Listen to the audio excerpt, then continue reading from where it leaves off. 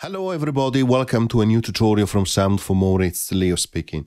Today I have the pleasure to actually show you, as you can see on the About screen now, Synthesizer V Studio from Dreamtonics. Before I continue, I would like to remind my viewers to subscribe as it helps with growing the channel.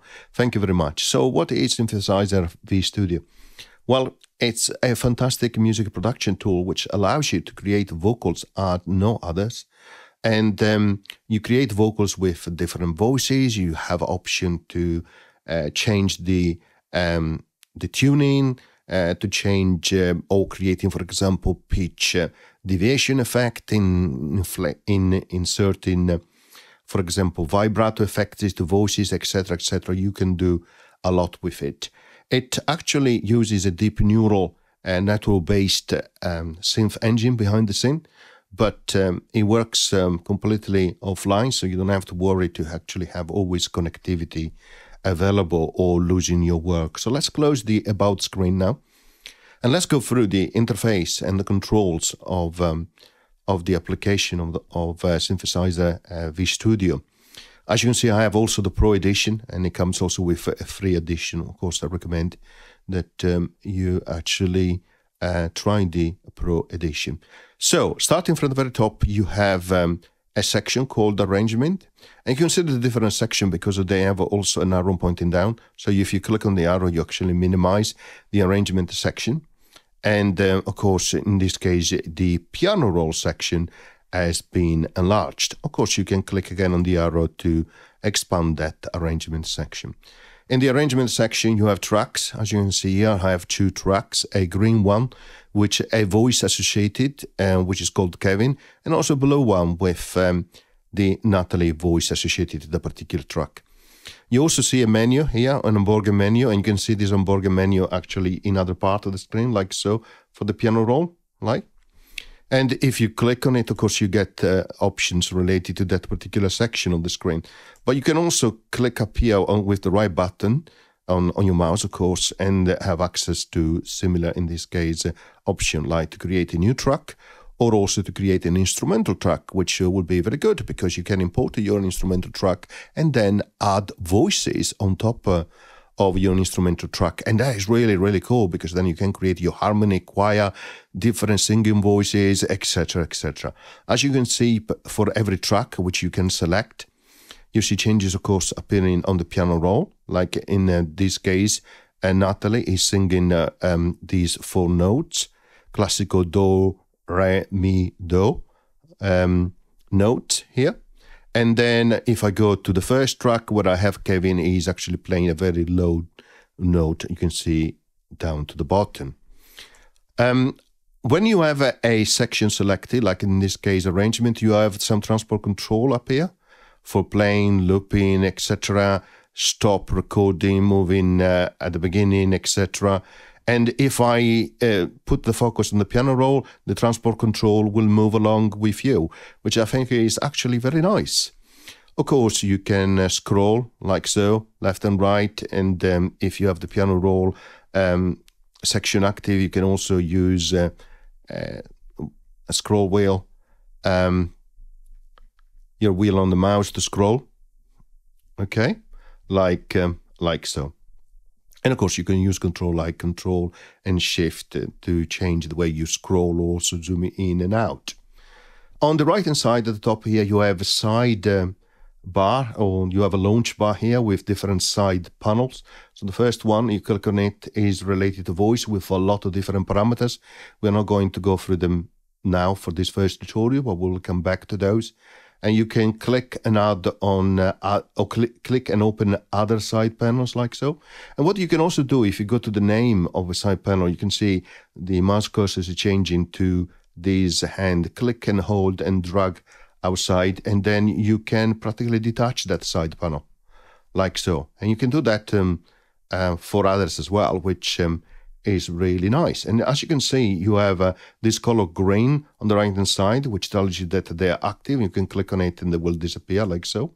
Then if you click on them again, it will remember that they are detached as panel. Of course, you can click on a panel and a detached panel, click and drag, click, hold, and then drag. And then as you move it closer to the launch bar, you see this vertical blue line. And if you drop it there, then you will reconnect that panel like so. So you can attach multiple side panels. The next one is on node property, libraries, dictionary, rendering for your file rendering, which is really useful. And what is really nice is also the side panel here, which has this symbol of the cloud, because it tells you what are the products that you have installed. So in this case, I have the synthesizer VStudio Pro, which is installed, and then I have two voices, Kevin and Natalie. And of course, if I click on one of them, I can see if I need to update them. I can see the version which has been installed, etc., etc. And of course, I have also some general settings, and this is where, for example, you choose your audio system. In this case, core system. You could choose, for example, your output device, and if you have, for example, audio interface, this is where you can direct the output to the audio interface, or you can have also your MIDI input device, again, very useful if you are using, for example, again, an audio interface. So lots to do. Okay, but let me show you a little bit what it can do, and this is just a little bit of an example which I created quickly, but we'll do way much more as we progress. So let's scroll down a bit so you can see the notes here that Natalie is playing, and also for Kevin you can see the note that is actually playing here. And when I have selected the Kevin track, you can see in blue also the notes that Natalie on the second track is actually playing, which is really nice, really nice. And it goes without saying, you'll see it in the next tutorial. You can create notes, drag and drop them, all of that stuff. But for now, let me show you what you can do. And of course, I have actually added the lyrics, so you can create melodies, just creating notes, and then you can add the lyrics to it as well, which is really powerful, so you can create your own songs. So really nice. And as I said, this is just a small example to get you started. And you can see I'm going to show you, you click and drag, you can create a task like so, right? Or let me show you, create a new track very quickly. We just say, this is Kevin again, and then we create some notes like that. And then we go and back at the beginning and play. And if I mute the first two tracks like so, you will hear only that last track that I ever added. Okay, and I can reset, of course, either position of the playhead. It's simple as that. You double click on a note and you say, hi, or you click on the next one, double click on the next one, and you say, morning, right? And then you press enter, and then you can also drag and drop to extend the length of that note. So let me try what I just created now. Hi, morning. So you will appreciate it's really a really nice music production tool, and as we progress with the tutorials, you see a lot of different options. One thing I actually forgot to mention is on this menu here on the piano roll, if you click on it, you can add a parameter panel, which you can see here down to the bottom, and you can, of course, you can change the size of it. And here on the parameter mode, you can change, for example, to edit the pitch deviation or vibrato envelope, loudness, tension, etc., which is really helpful. And you can add more than one.